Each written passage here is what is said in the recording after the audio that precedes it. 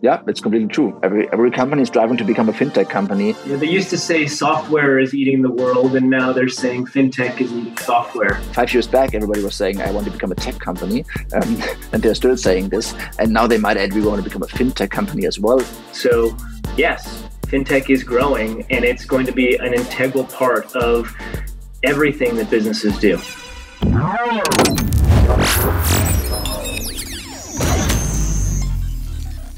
It's the wonderful Angela Strange at A16Z says every company will become a fintech company.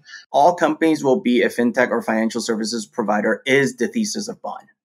That is why we're building an infrastructure that enables not only fintechs, but what we call brands to be able to distribute financial product. When I think about lots of different technology companies being able to offer financial products, I'm really excited about it. Every business is in the business of selling something and moving money.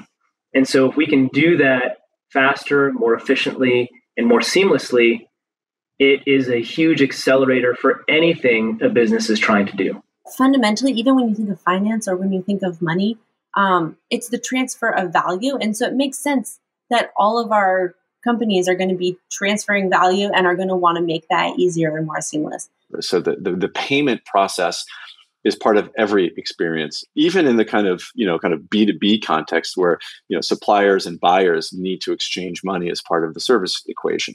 So do I think that is all ripe territory for disruption and ripe territory for software and banking as a service to come in and play a role? 100%. And you can see it around you every day. If you look at sort of what Uber, for example, is doing, they started out with embedded financial services as a way to pay their drivers for the driving they do. But now they're talking about credit cards with special rewards. They're talking about banking services. So I really do believe that almost every digital company will be a fintech company. Shopify is a classic example. They not only offer payments, but they offer entrepreneurs the ability to fund their business so that they can market their business more. These sorts of examples are just showing where finance can go when it's truly embedded, when it's truly modular. But then in the end, they need somebody like us, somebody like our Solaris Bank here, because there is the license part which only banking service players can solve. That creates, in my view, significant opportunities for banks like BBVA and our banking as a service platform, because it enables us to help businesses in a variety of different market segments that perhaps couldn't be served as easily by traditional banking products. Yeah, in doing so, we really enable the market to address, all people. Let's just make sure that everyone has access to high-class financial products. I think now more than ever, we have that opportunity. I think the more we kind of keep that in the top of our mind, the more we would maximize the likelihood of that occurring. I think it would be vision unfulfilled if we just made this really easy for people who are already affluent. In the United States, there's still a fairly large population that is underbanked or unbanked, period. And so we're allowing innovators to come in, built on top of our platform, and address market gaps that exist in our economy today. What we really need to make sure is, yes, we need to do tremendous innovation for people in Europe, people in the US. There are well-banked and underbanked people in those regions. But then let's just take those innovations and also ensure we're doing it in regions where this would not be a high likelihood unless done through APIs and completely digitally. So I hope we all keep on moving in that direction and kind of democratize this for everyone. We're really just at the beginning of this journey. There are some companies who will find it quite easy to embed finance today within you in the e-commerce space. But if you do edtech, if you do something in clean agriculture, if you're trying to do something in carbon credits, there are so many places that you can embed finance. There are so many ways that some of the APIs, the big techs and the banks as a service providers can remix things and build your own a la carte menu. And that's why every company can become a fintech company, because banking is now fully modular, or at least it's on its way to becoming fully modular. If everybody becomes a fintech brand, I do think that there will be some winners and losers in this new ecosystem. I think what I'm really interested to see over the next couple of years is we're going through the stage at the moment of banking as a service exploding, like more and more providers coming in, offering lots of different ways to embed financial services. So I think what we're seeing with open banking already, where we think what might happen with open finance still to come, I think is going to have a key impact on how customers experience banking as a service, whether it is a benefit to them or if it just becomes, a tech-based version of the challenges we see for American customers at the moment, where they have 15 store cards or 15 credit cards in their wallet and they're desperately trying to keep track of what's where. So, yeah, I do think there are risks that we have to mitigate as we go forwards.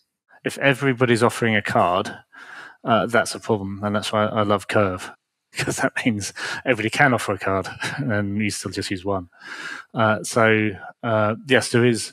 And then there's also some people probably doing inappropriate services like credit in an uncontrolled way to get conversions of their own and offset the risk of their revenues on somebody else. I'm pretty sure that there are some brands whom we would not trust to be our banks, while there are others where we would all say, I'm fine. They won't do bad with my data and so on.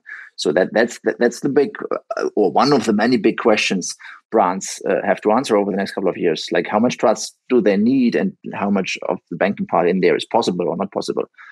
Adding those financial solutions actually is a much smaller jump than some people thought. Like, I don't think people thought some of these players from the technology side, like the Googles, like the Apples, were going to be as successful as quickly. People used to say, consumers won't trust their money to some of these players. But I used to work at Square, and you see the success that Square Cash is having, right? And it's actually the opposite. Like, millennials in the US trust Square more with their money than they would trust some of the big banks.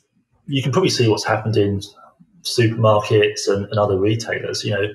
There's goodness knows how many different supermarkets out there, but people only really shop in one or two.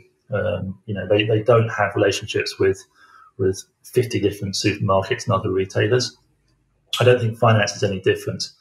At the end of the day, the retail customer, they'll probably go with what's embedded on their phone to a large degree. So that's where Apple Pay or Google Pay or whatever is so important. They'll have their main bank accounts. They'll probably borrow money from one or two people, enough to have some diversification there, but not too much to have it exposed everywhere. I worry about the cognitive burden that it places on customers if their finances become too dispersed, too distributed.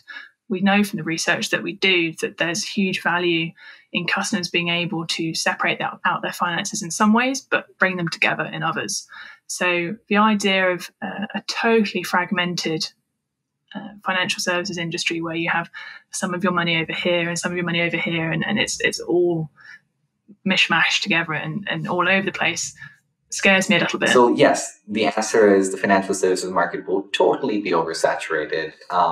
I think where we are today, oversaturation would not be a bad thing, because some people have access to financial products, some people don't have access to financial products, some people have access to adequate financial services with a lot of manual intervention, right? They have accountants, they have financial experts, while others don't have the luxury of doing that.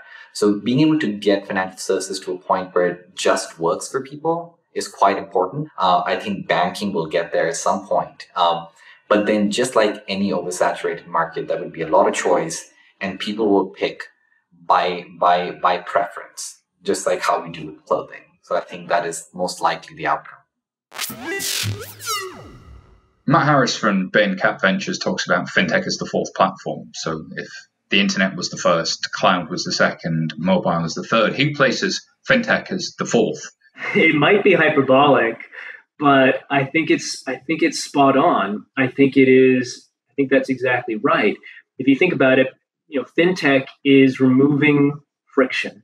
It's removing barriers to the free movement of money between individuals inside countries and even between countries internationally. No, finance is fundamental to the world. Money makes the world go round.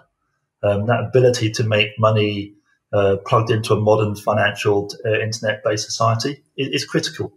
I think actually it's been far too long, too slow for us to be able to move small amounts of money very, very quickly. It's hard to move large amounts of money very, very quickly.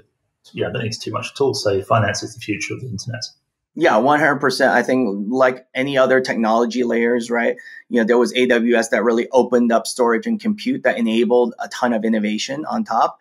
I think having a banking as a service platform will also, enable the market to be able to embed finance into everything that, brands are doing to further engage and offer a better product for their end customers. I truly, deeply believe if you want to change the world, you have to change how finance moves. If you care about human trafficking, responsible sourcing, carbon emissions, whatever it is, there's a way in which finance changes that issue. History is full of examples when you remove barriers and you remove friction, you unlock incredible growth. And that was true in the cloud computing. It was true for internet.